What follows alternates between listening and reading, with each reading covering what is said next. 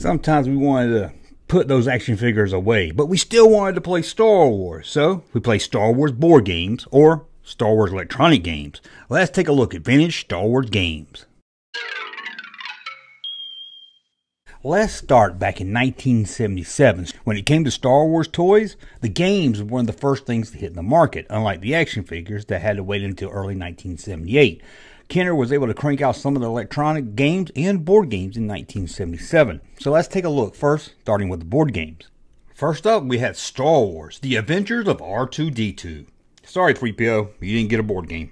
With this game here, you can experience the adventures of R2-D2, the true hero of the rebellion. Players will take turns spinning and moving R2 to the next color circle along the adventure path. But you gotta watch out for those purple adventure circles. They'll send you backwards, but try to get to the white adventure circles to move forward. The first one to return to the rebel base on Yavin after destroying the Death Star wins the game.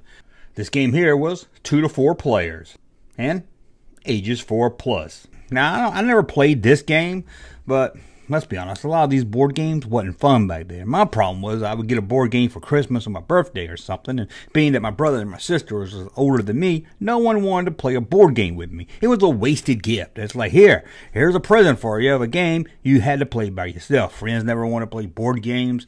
I would end up just setting up the pieces, playing board games by myself in my own little unique way. But let's take a look at one also that I didn't have. It's the Star Wars Destroy Death Star game. Never liked the title of this one. Sounds weird. Destroy Death Star game. Wouldn't it sound better to call it Destroy the Death Star game? I don't know. It just sounds pretty odd to me, and I never liked the box. It was just too big. It wasn't shaped like a board game box, and that bothered me. But with this Star Wars-based game, you got to command a squadron of 3 X-Wing fighters and try to drop your proton torpedoes down the ventilation shaft of the Death Star before it can destroy Yavin. With a flick of the spinner, it will determine your movement and the results of battle. But be warned, Darth Vader can pop up to cause trouble. But watch out for the Millennium Falcon coming to the rescue. Star Wars Destroy Death Star game was 2 to 4 players, took about 30 minutes to play, and ages 7 and up. 7 and up. 7 up. Sorry, if you're 6 years old, you couldn't play this game. You could watch your brother and sister, whoever you saw playing it. Maybe it was your parents playing it. You could sit back and watch. Well, let's take a look at a board game that I did have. And when it comes to Star Wars board games, I think this is the one that most of us had. This was a pretty popular game. The Star Wars Escape from Death Star game. Oh, why do they keep leaving off the word D? Escape from the Death Star. Anyway, it seems Princess Leia, Luke Skywalker, Han Solo, and Chewbacca are trapped in the Death Star trash compactor. It's your challenge to help them escape to the freedom of the Rebel base. All these games want you to get to the Rebel base. With a flick of the R2-D2 spinner, you can decide what is the best way to escape. The safe way is the long way, but time's running out. You must turn off the tractor beam and pick up a pair of secret plans. When you take the shortcut, you might encounter the Force, but if you're daring, you could be the first aboard the Millennium Falcon, fight your way through TIE fighters, and reach the Rebel base to win the game. The Star Wars Escape from Death Star game was 2 to 4 players, took about 20 minutes to play, and was for ages 7 and up. Now, this game I had. This game I did play with my brother. This game I did play with friends. And I can tell you, this game sucks. I even tried to play as an adult because I have it, and it's boring. It's almost as bad as that Kenner Alien board game. Remember that one? This is horrible. They re-released it a couple years ago with the retro Tarkin figure, so most of you got it then. Maybe if you played it, let me know. It's as horrible as I remember. I haven't played it in a couple of weeks. So let's look at the Star Wars electronic games. Also released in 1977 was Star Wars Electronic Laser Battle Game.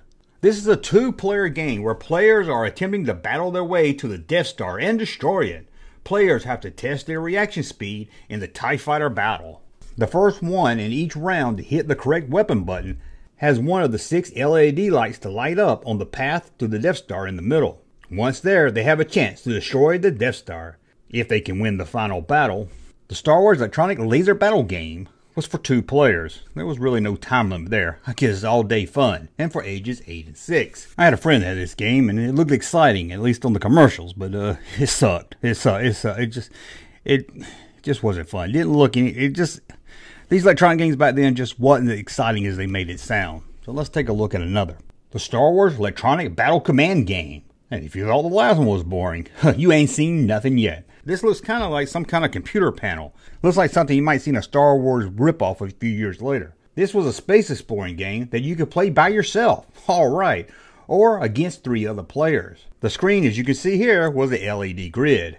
You could zoom in to get a closer look at the star system, or come across other player ships as they battled online. I'm just playing, they didn't battle online. You had to have friends with you. It has a display panel which shows you your location in hyperspace, along with planets and enemies. This game was 1 to 4 players, and ages 4 and up. I don't really, everything I've heard about this game is that it sucked. It looks like it sucks, it looks stupid, so I can't really add much more to that. So let's look at one that was kind of, not really a Star Wars game, but kind of slapped Star Wars on it and kind of put some stickers on it and made it a Star Wars game. And it's not really an electronic game or board games. I don't really know where this one fits in.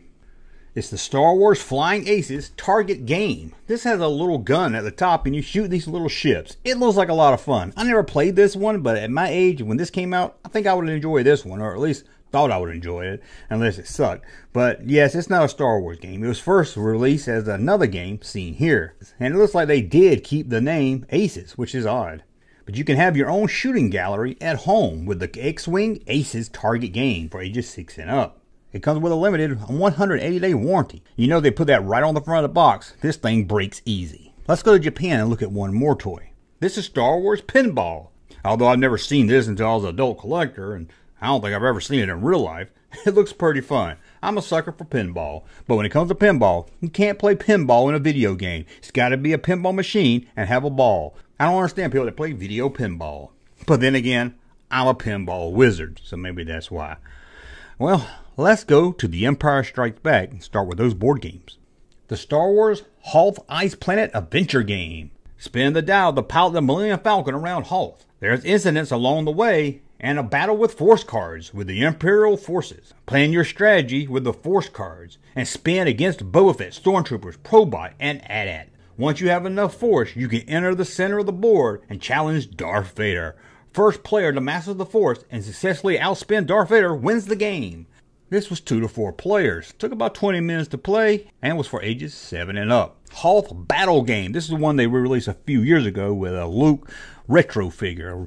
I don't know why it was. I don't know why they re-released. Why didn't they make it Wedge or at least Dak? I don't know. Just upset. Oh, Hasbro. Let's move on. The Star Wars Yoda the Jedi Master game released in 1981. Be the first player to become a Jedi Knight. Defeat the dark side of the Force and win. Travel to the Dagobah system where Yoda, the ancient Jedi Master, will teach you the ways of the Force. Acquire some Jedi skills as you successfully accomplish difficult tasks and trials Yoda set up for your training. Your objective is to become a Jedi. Then enter the Jedi Knight Circle and outspin Darth Vader to win the Force. Outspin Darth Vader again? That's what you did in the last game. Well, let's look at one more game, at least board game, from The Empire Strikes Back. And this is one you really don't see much about. And it looks so odd. It's not released by Kenner, Parker Brothers, although it was owned by Kenner at the time. And the box just looks totally different compared to all these other boxes. But it looks pretty cool. Star Wars The Ultimate Space Adventure Game, released in 1982. Isn't this a cool looking box? You and your opponents are commanders in the Rebel Alliance.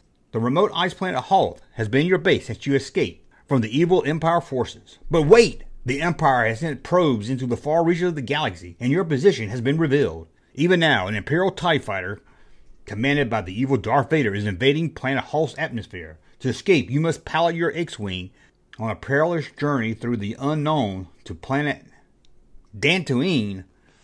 I didn't expect that one. One, and only one, Rebel fighter can complete this journey. Will it be yours? Ages 7 to 14. Now, this one has a stopping age. And it takes about 20 minutes to play and 2 to 4 players. If you're 15, I guess you could play it legally, but you wouldn't want to play it. Trust me, you wouldn't want to play this game legally. If you're, come on, you're too old to be playing board games at that age. Anyway, that's a look at board games for Empire Strikes Back. There was no electronic games. I guess Kenner learned that lesson in the late 70s. Like, these things break. People send them back. Let's just not do it anymore. So let's just move on to Return of the Jedi, which only released one board game, if you can call it a board game, and it's pretty awesome. Star Wars Return of the Jedi Battle at Sarlacc Pit, released in 1983. This is like a 3D board game. This thing looks pretty awesome. I found this at a flea market in the early 90s. Bought it. I wish I held on to it. Looked pretty cool set up. Even if the Sarlacc pit looks like, you know what, down there inside the panties. You know what I'm talking about? That's what the Sarlacc pit looks like, at least before they put the beak on it. Anyway, your favorite Star Wars heroes need your help. Luke Skywalker, Princess Leia, Han Solo, and Chewbacca are being held captured by the evil Jabba the Hutt.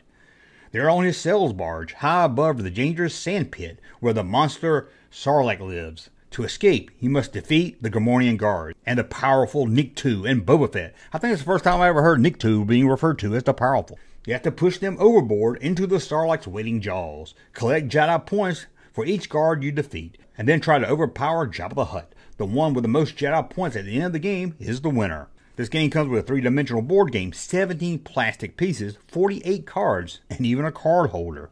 It's for ages 2 to 4. Takes about 30 minutes to play, and ages 7 and up. 7 and up. 7 and up. This thing's awesome. I never really played it as a game. I don't think I found it at a flea market. I didn't know about it till the 90s, and I set it up. It was just really cool to push the little figures in the Sarlacc pit. I even dropped a few Star Wars action figures down that pit. Yeah, I was in my 20s then. Let's look at one more. Sadly, it wasn't from the U.S. And it's probably the first handheld LCD Star Wars game. I don't have any picture of this. This was released in Japan, so I really don't know much to say about this. I can't really add to it. But it looks like a couple of Kenner X-Wings fighting a couple of Kenner AT-ATs on the box. Again, I wish I could tell you more. All I can tell you, it was released in 1983. Whoa, we did it. We looked at Star Wars games from the vintage era. I know you can say, what about the prequel games? No, we're not looking at the prequel games. We look at stuff on the prequels, we'll be here all day. There was so much stuff. There were really so much stuff from the prequel era. Well, that's it. And a reminder, 2 videos a day, noon and 8. Noon and 8, all times Eastern. And I think that's it. We're going to get out of here. Let me know in the comments below what game you had. Did you play any of these? Were they fun? Was I wrong about some of them? Like, Junkman, you should have played that. You would have loved it. Well, I think that's it. Well, we'll be back tomorrow with 2 videos. As always, I'm going to like my content. Subscribe to the channel. Talk again soon. Hey, Junkman channel popping though. Thank you, sir, for that unsolicited testimony.